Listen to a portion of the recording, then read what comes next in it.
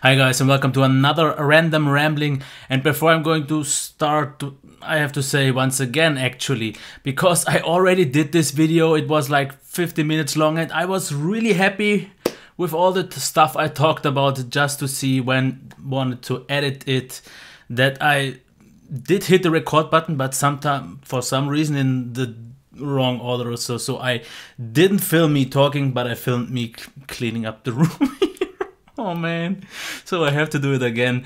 But before I'm going to start with the actual video, a huge, crazy big thanks to all of you for the last random rambling, because I asked for you to send me feedback and give me a like if you like these kind of videos, and I was almost overwhelmed with the feedback I got back, because people told me that's a nice format, they really like me talking about those stuffs and they want to see more like it, and the length was okay and so. And this is something I actually didn't expect, because I did similar videos already and got 100 views and 10-15 likes, and on the last video I got almost 500 views after one day and 119 likes with only 2 dislikes. And for those 2, I don't know who you are, I don't know where you are, but I will find you and I will hunt you down.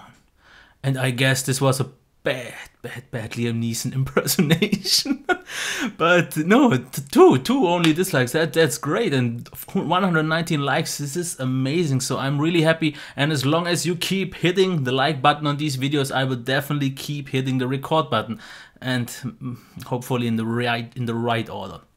So I have a few topics, and I will try to keep them in a reasonable length. But yeah, you know what is reasonable for me. So there is good news and bad news, however you see it. Because the next point I want to talk about is I am never going to get pro. What do I mean by this? The first thing I mean, not going pro will mean that I will always be ready to answer your comments. I will always do that, because I don't get too much views, don't get too much comments, so I'm always able to do that. If I would go pro, not that I could, but if I would do kind of that stuff, at some point I wouldn't be able to. And I think that's the good point, because I will still favor all the comments and besides everything else. The bad thing though, maybe for some people, is nothing will really change, nothing will improve. And a few people told me, please don't change, don't get like into all these big channels, stay yourself, stay your personality. And first of all, I never planned something like this. This won't happen. I will always be me. This channel was all about being me. And I had a really nice word the first time that I can't come up with, but it was so fitting. But yeah, I will always be me. It is about me, genuine, always, yes, with the pros and cons. So also a few commenters told me they wanted to keep them up there, or me keep them up there. Yeah, the second time is always not what I want. I'm so happy with the first one, if on these random ramblings, but yes, it didn't work out. So they wanted to have them keep updated on Windows 10 if something new comes up and so on. And I have one complaint or a suggestion for improvement for Windows 10, and that is about the snapping. If you saw my video, I absolutely love the way snapping works now, because I have on, for example, 20% of the screen I have my Twitter running, the Tweetium app, and the rest is my Explorer. With the snapping now, this works so great. I just snap it, size it to what I want, snap it again, and I have the full screen. Sometimes I have YouTube on the other side and so on.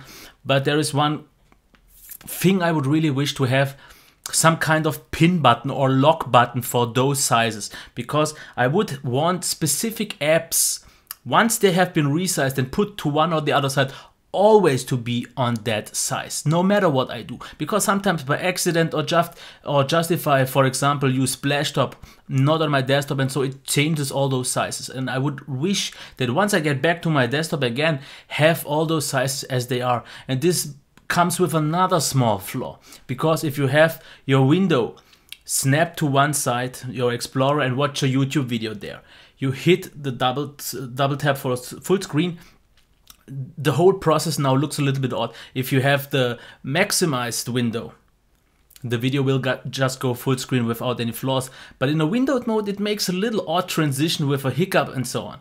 And that's not even the issue. The issue is once you go back from full screen to normal size, the window isn't the snap big size, but a smaller windowed version. And I'm not sure why this happened. I hope this is a fix or a bug that will be fixed, because that is annoying. Because since I'm using always a snapped window now with another universal app on the other side, it happens just so often that I watch a YouTube video in a windowed mode, go full screen, go back, and then my window is super small and resized.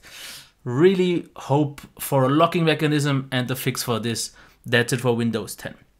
Another thing is my bullet point, reverse node edge was my idea. Samsung, I want my money. And I'm joking, no, but what I noticed when I had the Galaxy S6 Edge, so many times I used it the other way around with the display in my hand, because the edge felt so much better the other way around, not on the front but on the back, because the device felt more narrow and was just more pleasant to hold. And since it already is thin, it doesn't make an issue anyways. So that was something I liked. And once I saw the first leaks of the Note Edge with the curve on the other side, I thought, yes, that's what they should have already done on the Note 6 and the S6 Edge. Yes, I know everyone likes this odd edge. I can't see a reason for it. Yeah, it looks good, but has it any purpose? At least the edge on the back has a purpose, because the device just feels better. And even like 3 months before the launch of the S6, I did suggestions, a few things I wanted to see on the OnePlus 2, and I sent that to OnePlus 2, and yeah, of course they ignored it, but they said, yeah, just give me your suggestions. And one of those suggestions were make a curve, but just for about 1 centimeter of each side, like for example the OnePlus has, the Moto X and the One M9, but don't make it the whole way. Just make it on the side so you feel the curve, and the ones in the middle you don't feel anyways, and make that flat again, so the device can lay flat on the table for not a wobbling experience, which is nice. So you would have both bests. You have a nicer feel in the hand, but still no wobbling device. So Samsung, man, the joke worked definitely better the first time. Okay, one question I got from a viewer that just saw the recent video, and he asked me if I could talk about if flagships are really worth it, or if maybe the new higher end mid-range phones like the Moto X Play and all these are maybe worth getting it over the flagships. And this is something I think you have to see like this. There are always people who want the very best of the best for whatever reason. Some just want the best camera, some just want the best performance, the best display or so. And these are things you just won't always get on a mid-range device. On a mid-range device, they always have to skip a few things, skimp out on a few things. And most of the times that's the camera, that's the display, and maybe the build quality or something like that. But do I think it's worth it? And for me, the perfect example would be one device. Because I think personally, there is too much of hype, especially from all reviewers about the camera. I know, I get it. For a lot of people, the camera on a phone is super important. For me, it's not. And if I would have the choice, give me an $800 device with best of the best everything, with the best camera, and give me the same device with a mid-range camera from the Moto G or whatever in this price range, and for the half price. And I'm pretty sure a lot of people would go for the best one just because of the camera. I wouldn't. I would take the lesser camera but get the same experience. So is the flagship worth it? It is worth it if you want some specific things to be the best, but I think it's so odd that so many people, their only decision about buying a specific phone is the camera, and so many people buy the S6 just because of the camera, and even go the compromise of not that great battery life and maybe some other things like stutters and lag and so on, because the system just isn't optimized well. But if the camera, I think it's mostly the camera, isn't so important for you, you're totally fine with a flagship mid-ranger. No wrong with that, the Idol 3 or so. For me, they're personally sometimes just too big. But that's something you have to see for yourself. And it's always your preference. Is it worth it, is it not? For me, the whole package has to be right. And that's most of the times just the thing in a flagship. Another thing I wanted to talk about is Chappie. I just saw the video, I think it was yesterday, and I absolutely loved it. So whoever saw District 9 and liked that one already, you will love Chappie. I saw the trailer, I didn't really think much of it because there it said like, yeah, a robot gets a consciousness, it's about all that. I didn't think it was that interesting, but the movie itself was really great. There was a deeper story into it, some little things to think about, still great action and so on. So I really liked it. It was well done, well thought through. But Hugh Jackman, 3 no-goes in this movie. The first one, the lesser thing, a little bit of over-the-top South African accent, okay. Second thing, the Fokuhila, no, sorry, no. Who wears it? Not even in South Africa, don't get me wrong, but it looked ridiculous. And the third thing was his shorts. He had like short pants, and no one in this movie had those. And yes, in South Africa it's hot, so it's okay to use short pants, but it just looked so wrong in this movie. But the movie is definitely worth checking out. Next topic, True Detective rant. I just saw the season finale and I am 2 things. Unsatisfied and disappointed. And I saw season 1 and and everything I liked about season 1 I didn't like about season 2. And the things that weren't already great in season 1 were totally in season 2. The first thing that was great in season 1, the acting, Matthew McConaughey and Woody Harrelson were playing amazingly, but it was their chemistry, and the chemistry of all the other things around it was just so tight. And the plot itself wasn't really my thing because I'm not really into this redneck and occult stuff and raping and these odd things. But everything was still way more than good enough into a whole package, packed design, and with a dense story, with those time jumps and all, that I simply enjoyed the hell out of it. Season 2, convoluted story. I couldn't care a shit about the characters.